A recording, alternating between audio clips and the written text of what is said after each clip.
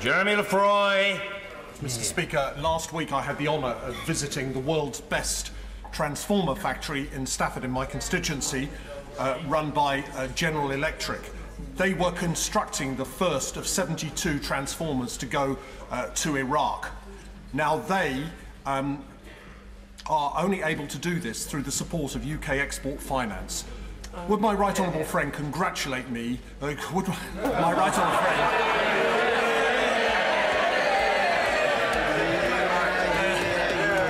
thing my right honourable friend should do is that, but would my right honourable friend congratulate UK Export Finance on backing British business? Can